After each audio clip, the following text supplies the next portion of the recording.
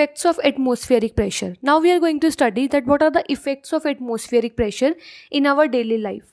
So first we are having liquid rises in syringe when piston is pulled up. So in this kind of injection, when we are having the bottle of medicine, this medicine will move from this bottle into the syringe when piston is moved backward.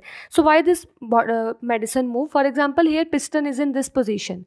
When piston is in this position means all the air particles are trapped in this position. Okay, particles are trapped means particles are very close to each other. When particles are very close to each other means they are exerting more and more pressure. So when piston is in this point, here pressure inside the syringe is high. But when we will move the piston, when piston is going to move backside, whatever the particles are trapped here, that all particles will take up the space and all particles will move away from each other. When particles move away from each other means they will exert less pressure. Now in this case, the pressure inside the syringe is very much less. But as you can see outside, the pressure outside the syringe, here also outside and inside the bottle also, pressure is high.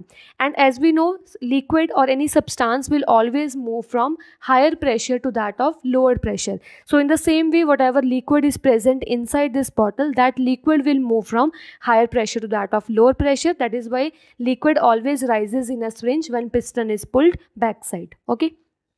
Next effect of atmospheric pressure we are having, ink get filled in a fountain pen. As we have studied that liquid can easily filled into a syringe by using the atmospheric pressure with the help of atmospheric pressure. In the similar manner, ink can also get filled in a fountain pen. So here what we are going to do in order to fill the ink into a fountain pen, we will take the pen with the nib here and we will put inside into a ink. Okay, we will put inside in the ink. Actually here in a pen, one rubber is there. Here one rubber is there, and when you press the rubber, by keeping the inside in the ink only, when you press the rubber, whatever the air particles present inside the pen, that air particles will come out from the nib. Okay, and when you will release this rubber, by pressing, after that when you release the rubber, by releasing the rubber means whatever the air particles inside present, that came out. Okay, and it creates a region of low pressure. And when it creates a low pressure, here outside in a ink, it is having a region of higher pressure. And as we know, liquid always move from region of higher pressure to that of lower pressure. So this ink also move from higher pressure to that of lower pressure, means from this ink to the fountain pen. So that is why we can easily fill the fountain pen with the ink. Next we are having rubber suction pads. Might be these kind of rubber suction pad you have seen in your daily life. Rubber suction pad, what they are doing, when you just take the rubber suction pad and put on the wall by just taking some force, and we will put on the wall, what it will do, it will send all the air particles. It will send all the air particles from the wall outside. When it will send all the air particles from this wall, then means it creates a region of low pressure. But from outside, atmospheric pressure is there, means region of high pressure is there. So outside high pressure will force this rubber suction pad to stick on the wall. That is why this rubber suction pad can easily stick on a wall. Next we are having lizards are able to adhere to the wall. Lizards are also able to move on a wall. Why they are able to move on a wall? Actually, these lizards are also doing the same principle as that of rubber suction pad. Here, these feet are also acting like a rubber suction pad. What they are doing when they are pressing their feet on a wall? Pressing the feet on a wall means they are sending all the particles what are present on the wall outside. Okay, they are sending all the particles of air particles outside, means lizards are creating a low pressure here, region of low pressure. And from outside atmospheric pressure is there, means outside high pressure is there. So this high pressure will allow to move the lizard properly on a wall, means it can stick to the wall easily. Okay. Next we are having fifth effect, we are able to suck a cold drink. So we can easily suck a cold drink with the help of straw. So how we are able to suck a cold drink with a straw? See carefully.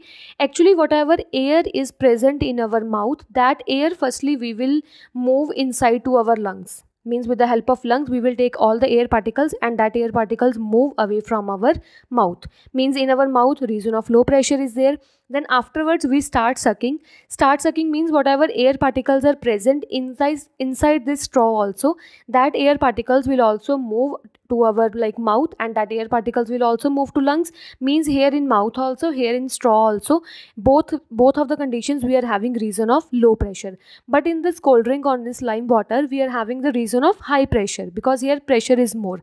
So as we know, liquid always move from region of higher pressure to region of lower pressure. So this liquid start moving from higher pressure to lower pressure into our mouth easily with the help of straw. Next effect of atmospheric pressure we are having, astronaut wear a specially designed suit. So astronauts always wear a specially designed suit when they have to move in a space. Why? Because as we moving to higher altitudes, at the higher altitudes atmospheric pressure is less, but our body blood is exerting same pressure on our body. So to withstand with that change in that pressure outside and inside the body, they are wearing specially designed suit so that their body may not crush when they are moving outside, when they are moving to the higher altitudes. Next, we are having atmospheric pressure decreases with increase in altitude. As we know, whenever we are moving to higher and higher altitudes, their atmospheric pressure reduces. When atmospheric pressure reduces, see carefully, actually our blood is producing pressure or exerting pressure on our body. When outside pressure reduces, here it is a region of low pressure, but inside the body there is a region of high pressure. And as we know, liquids always move from region of higher pressure to region of lower pressure. So blood start coming from our body, and we are having one opening on our mouth, that is nose. So blood start moving from the nose towards the outside. Means whenever we are moving to higher altitude, their atmospheric pressure is less. Due to this less atmospheric pressure, the blood start coming out from the nose to the person due to change in the atmospheric pressure.